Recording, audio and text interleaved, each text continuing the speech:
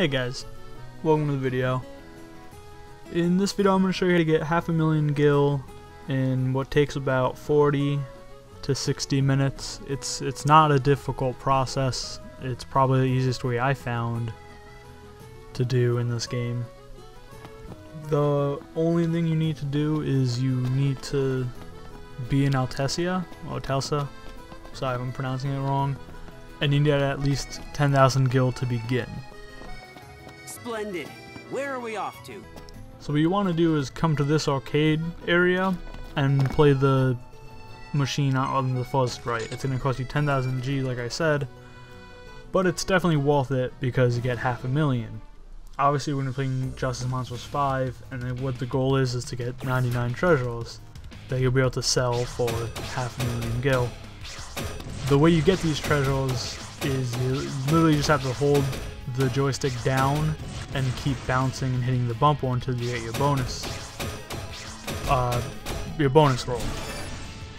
For each round you could only do this at a maximum of 4 times, so it is going to take you a while. You can't just keep hitting the bumper, or you're going to have to eventually beat the wave or the round. But even that's fairly simple.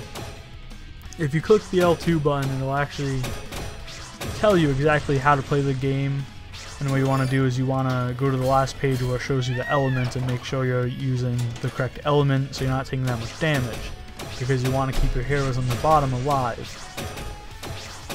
The boss for every boss encounter is always going to be a fire element, so you just need or you hope you get a water element, because the heroes you get in the bottom is completely random. For example, I don't have any water element, but I still got by pretty well. This process does take a while, but the game itself is very easy to play. It is not a difficult game. You just have to get 99 treasure and then sell what you won to the nearest vendor. And you could keep doing this method until you just get bored of doing this method. It's the simplest way to farm gil, I believe. I haven't found an easier way, and you just have to keep getting these boxes until the upper left is 99 and you're good to go. You could just quit.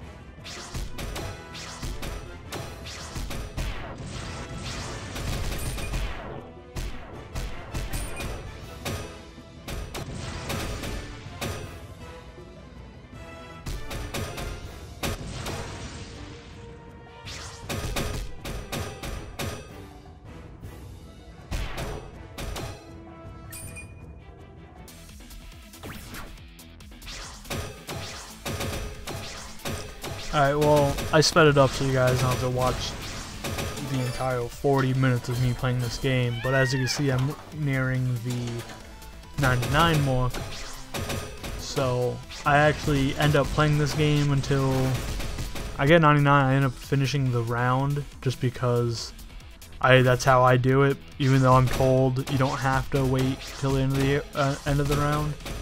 I like to finish it just in case I don't lose the time that I just spent playing this game.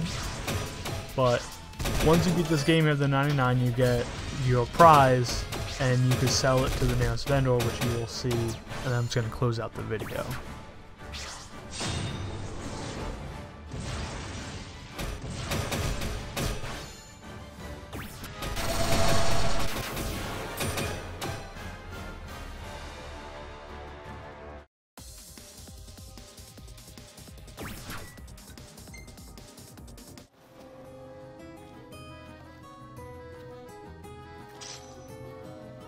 Huh.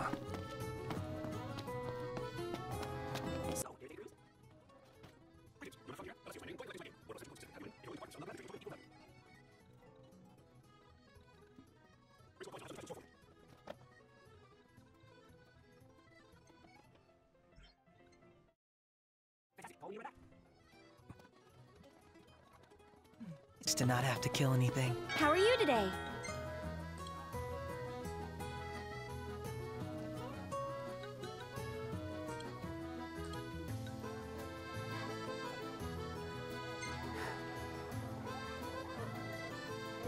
What should I buy?